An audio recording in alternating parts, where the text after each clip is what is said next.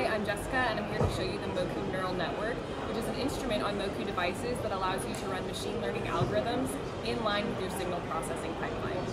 The FPGA inside of Moku devices allows us to deploy 4 instruments simultaneously through partial FPGA reconfiguration, one of which can be the neural network. So let's take a look.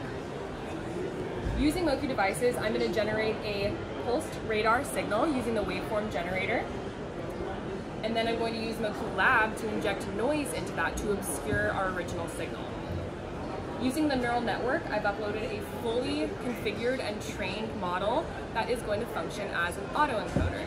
An autoencoder is going to take an unknown noisy signal, extract the wanted signal, and reconstruct it. To view our final signal, I'll use the oscilloscope, where we can see our original clean signal that we're generating, our noisy signal where we completely obscured the original signal, and then the reconstructed signal without noise.